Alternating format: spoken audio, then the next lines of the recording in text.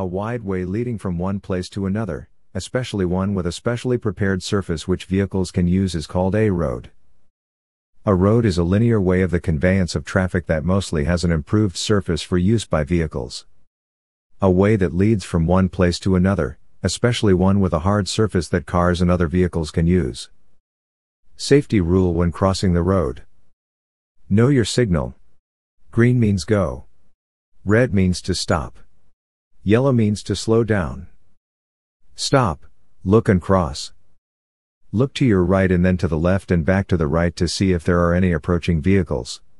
If yes, wait for the vehicle to pass and then cross the road. Pay attention, listen. If you hear a horn, stop and look to the left and right to see if any vehicle is approaching. Crossroad and pedestrian crossing. Kids have a tendency just to sprint across the street, anywhere they like. That can be dangerous as passing vehicles do not slow down unless there is a signal or a crossroad. Do not run on roads. Children can get distracted easily and leave their guardian's hand to run or sprint away. Never stick hands outside the vehicle. It's not good for one to stick hand outside the vehicle. Another vehicle might be coming in the opposite direction and it's highly dangerous.